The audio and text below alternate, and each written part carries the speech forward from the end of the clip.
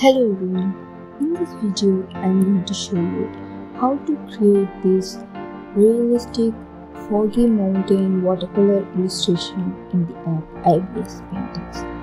I am going to tell you in detail about the techniques I use to make it more textured and realistic. So let's get started. First, I am going to use the app IBIS PAINT X and I am going to make on the background. So the background I'm using is drawing paper rough 3. So this gives you a realistic watercolor texture. So then I'm using the brush watercolor edge 3.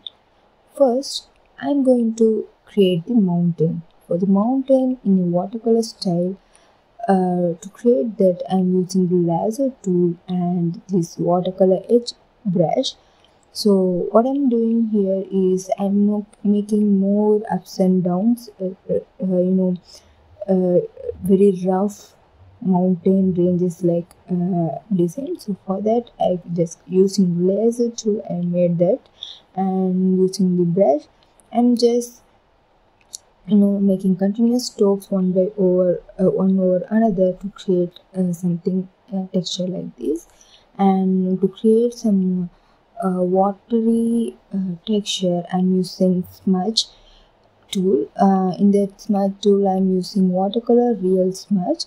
So using the watercolor smudge tool I'm going to drag pull down the color from the stroke which I have made already, and to blend them better I'm using watercolor point brush to add a little more texture, and I dragged the colors from the top to the bottom really well using the smudge tool. So this is the first range of mountain, and again I'm going to create another range of mountain which is which is far away from the the big mountain, and between the two mountains it's going to look like really foggy.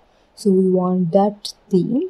So I'm going to do the same technique, same procedure here using the laser tool. I'm creating irregular mountain-like structure with more roughness, and using the brush watercolor edge and then watercolor point I'm creating the colors and that watercolor texture, and then to pull them down like watery painting I'm using smudge tool to drag them well to the bottom so that it looks really watery.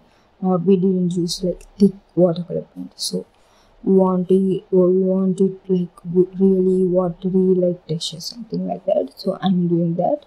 So then I'm going to using the eraser, airbrush eraser, I'm erasing little bit here and there to make it a little more irregular and add some texture to it.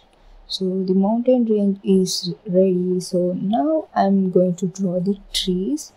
For the trees I'm using the same brush for the entire illustration. The main brush I'm using is watercolor edge. So here also I'm using the watercolor edge and adding strokes one by one over another, creating like this Christmas tree. To add multiple colors I didn't use any other color, instead I just reduced the opacity.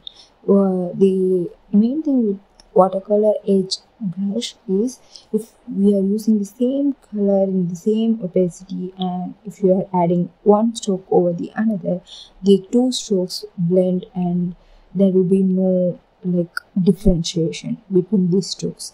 So to make differentiation and add more details you can just reduce the opacity if you don't want to change the color. So that is why I have done here. So I want more trees all over here and there. So for that I just duplicated that one tree that I have drawn and make it in positioning it wherever I want and grouping it into a single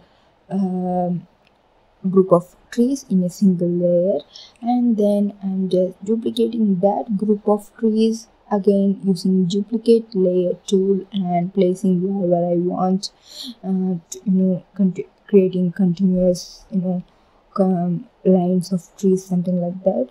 So here you can see I just created 3 layers of trees with one at the left, one at the right, and one at the top, bottommost.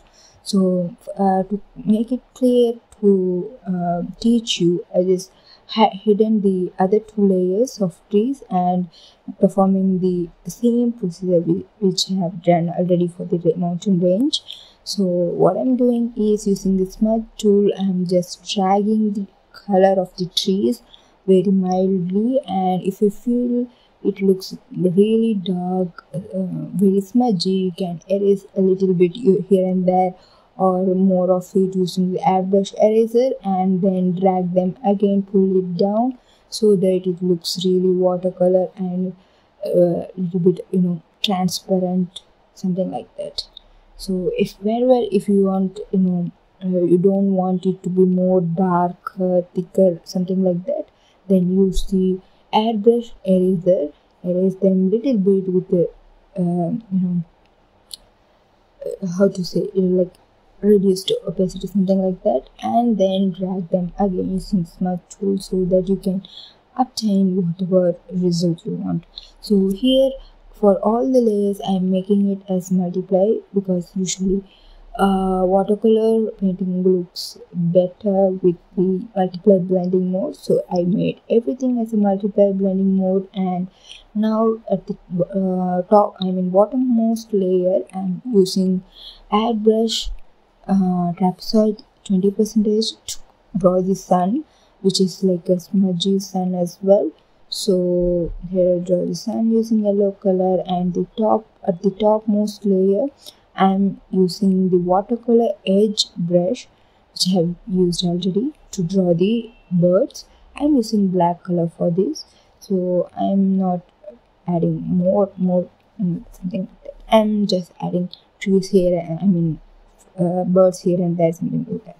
So here is the final look. It looks really watercolor textured and with highly watered watercolor. So thank you for watching. If you like, please subscribe to my channel.